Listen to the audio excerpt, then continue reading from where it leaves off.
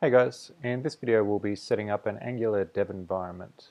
I'll be going through the steps in this blog post that I'll link to in the video description.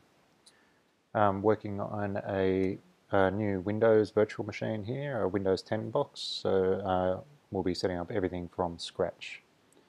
These are the steps that we'll be going through. So first installing Node Js and Npm, which is the JavaScript runtime that our application will be running on and gets built with, and Npm, which is the Node package manager, the Angular CLI, which is a command line utility that helps us with working with and developing Angular applications, the Get CLI, which we'll use to clone and work with Git repos, the Visual Studio Code or VS Code code editor, which is used to edit the actual Angular code.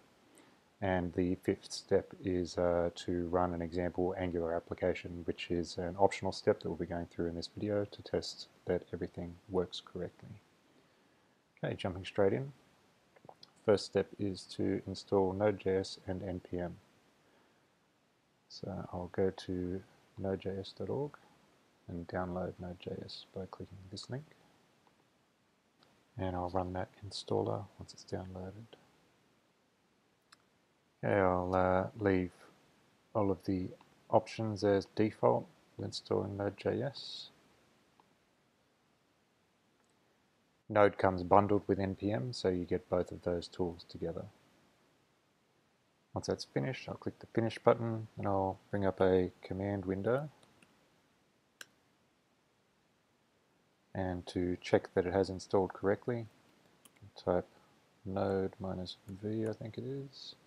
It gives me the Node version, and npm -v will tell us the npm version. So that means those both have installed correctly.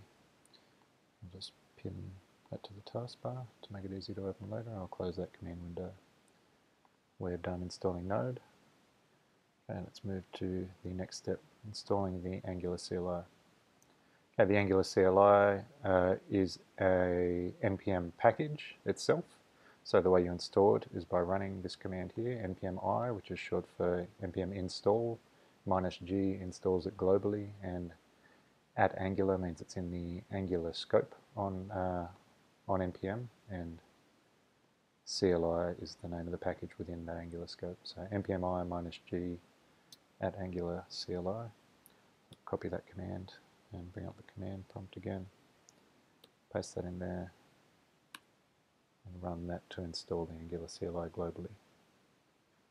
Okay, once the CLI is finished installing, we can check that it's installed correctly by running the command ng and then passing the command -- version. And that should show us the Angular CLI version that we're running. If I close that again, and that just those instructions on testing there, we'll go to the next step, which is installing the Git CLI. So Git CLI is used for getting code projects from Git repos, such as on GitHub. I'll jump over to the download page for downloading Git. No, that's actually the Git documentation link. I'll go to the correct one here. So I'll click that link to download the Git CLI and run that once it's downloaded. And again, with this installer, I'll leave all of the default options selected.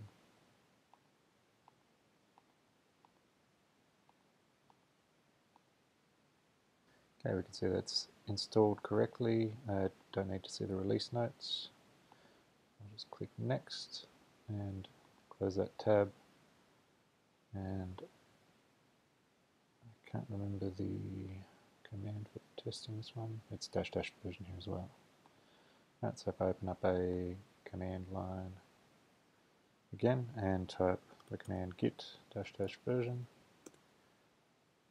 that tells us the Git CLI version that we're running, which means it has installed correctly.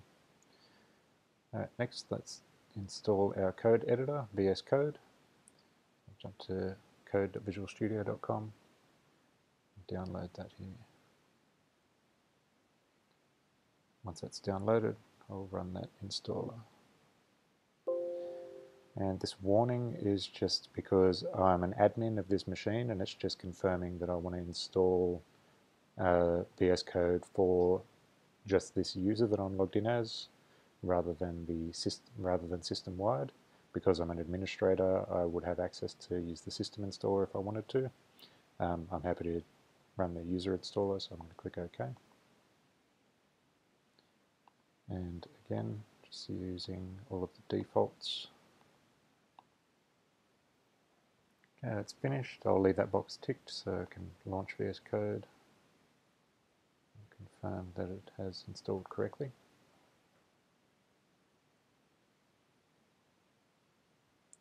There we can see our code editor has installed. I'll just pin that to the taskbar here and close that up. Don't need that tab anymore. Yeah, that step is done. And jumping to the final step, which is to run an example Angular application. So the example app is a user registration and login example that I built a little while ago. I won't go into the details of it in this video. It's just a demo that everything we built and installed is running correctly, and that you can run an Angular application and open and view the code in VS Code. But if you want to access and see all the details about the app that we're about to run, there's a link here in this post.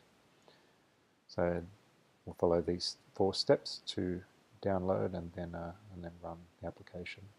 So we'll get the code by running Get Cli and copy that. So this is the URL to the repo on GitHub for the example project. I'll open up command window. I'll just put it into the downloads directory for this example and run git clone. That will clone the code for us, and cd into the example project directory, run npm I or npm install to install all of the npm or node package dependencies. So if I jump back to the steps here, the second step is to cd into the project root folder and then run npm install. Yeah, after npm install has finished installing all of the package dependencies, we can run either npm start or ng serve -- open. So under the hood, npm start runs a script in the package.json file which actually just calls this command of the Angular CLI, which builds and serves our Angular app and passes the -- open, which automatically launches a browser and opens it. So I'll run npm start. You can see there that it has run ng serve -- open.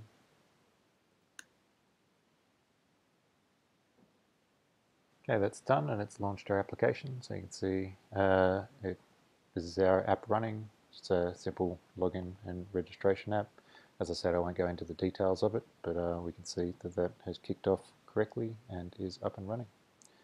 I'll close that and just show you one more thing. I'll stop the application here by hitting Control-C a couple of times, and then I'll just kick off VS Code with the example project in it. So you can either open it from the icon here, or you can type the code command and just pass in the directory that you want to open. So I want to open the current directory, so I'll just pass in a dot, hit enter, and that will open up VS Code in the current directory. So you can see all of the Angular project files there.